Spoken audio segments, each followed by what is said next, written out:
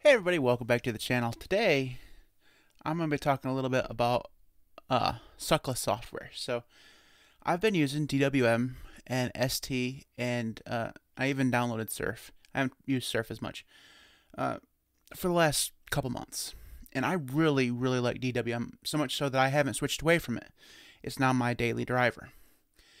But Suckless software sucks. It's not good without some work, and that's what we're going to talk about today. So let me just show you what my Suckless desktop looks like here. This is just DWM. It's a highly riced, highly patched version of DWM, and you can find that in my GitHub repository, which I will link in the description below. But what you see here is the result of weeks of work, really, of perfecting DWM. It's actually my second install of DWM. I actually wiped out the folder completely at one point and recompiled it into, without any patches, and repatched everything I needed to just with the patches that I knew I needed. Because the first time I did it, I had to experiment with patches, and your code gets messy and patches start to fail to be patched, and it's not a good experience. So you kind of at least I had to start over with the patches. So out of the box, Suckless software is almost unusable, is the way I would say it. There's so many things that it just won't do or does weirdly. Things like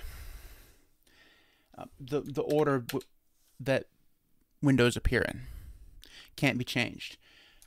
Also, moving windows back and forth can't be done out of the box in DWM. In ST, this is ST here. These ones here are actually termite, but ST is what I use for my scratch pads. In ST, you can't actually scroll up. You can't do that without patching it. You can't copy and paste without patching it. You can zoom in, but it's a weird key binding. It's like Control page up, Control Shift page up. Yeah, it's weird, and you can't change that binding without patching it, as far as I know. I haven't actually tried. I don't use my only experience using ST, like so. If we do this here, ST. This is ST, right? So, I tried to use it, and the things that I just didn't feel like patching it. So I went through weeks and weeks of patching DWM, and I enjoyed the process to a point. But I realized that I didn't want to do it again for ST. Not when Termite is so good.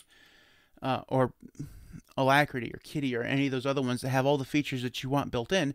There's no reason to use ST unless you want that experience of building it yourself. So I guess my point is, I'm kind of rambling here, that if you're interested in minimalism to an extreme, Suckless is great. Otherwise, if you're more interested in functionality, Suckless is kind of bad, because in order to make it usable, you have to make it not Suckless. You know what I mean? You have to go through and add lines and lines and lines of code that kind of defeat the purpose of the Suckless philosophy. So I guess I should say, if you don't know, the Suckless philosophy basically means that the fewer lines of code in a program, the better. It literally does one thing. It takes the Unix philosophy to the absolute extreme, and that's good. It's a good idea, but I think, like everybody who kind of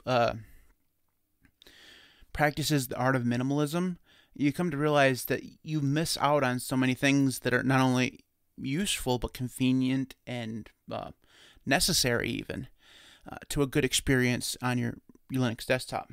So if we look at suckless.org and we go to the DWM page here and the patches, let me just zoom in here a little bit so you can see there's just dozens and dozens of patches here. And you can't install. First of all, let's get this out of the way. You can't and wouldn't want to install all these, because some of these are duplicate functionalities. Either they do things certain different ways or coded a little bit differently, whatever. But the absolute most patches you probably can do is probably 10. I've talked to a few DWM users. I don't know anybody who has more than 10. It's possible that you could see somebody might have 15, but they're not going to go over that, because once you get to the certain point, you have to almost certainly start patching things yourself manually without using, not the built-in patch manager. But also, it makes you feel like, what's the point? The more patches you add on, why not just use something like Xmonad, which has all the features built in, or use something like Qtile, which has all the features built in, or use something like i3, which has all the features built in. You get the point. That's after 2 months of using DWM, my thought is, why didn't I just use something different?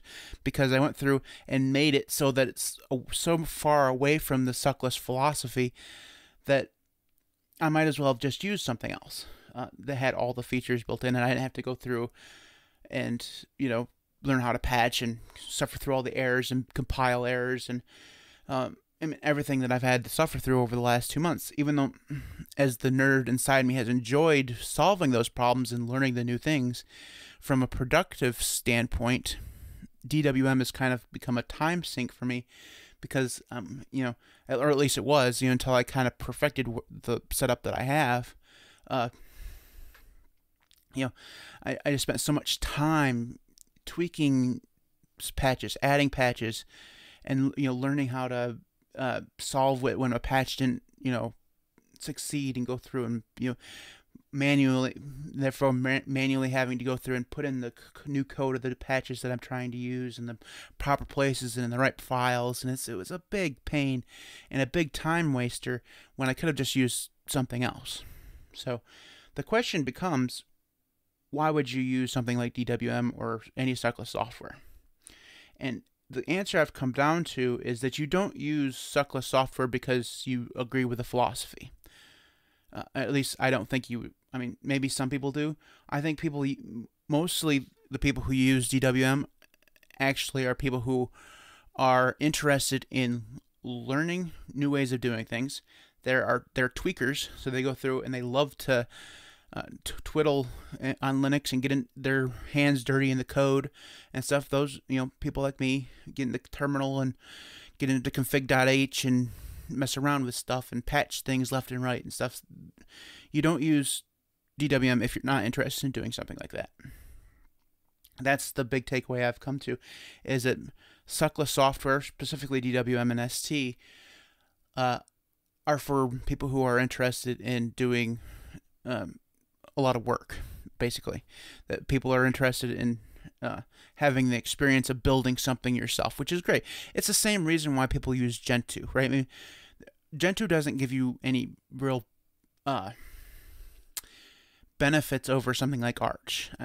It just is more work. If it makes you feel like you have more control, sure, but it's not necessarily control that you need, because you can build your own packages in Arch or Ubuntu. You can use, Make works in all the distros. So compiling your own kernel and your own software packages isn't necessarily something that's you can only do on Gentoo. It's just that Gentoo forces you to do those things, so you get the experience and you feel like you've done something at the end of the day. And that's what I get from Suckless, is that it's the journey of getting the software the way you want it that is the whole point of it.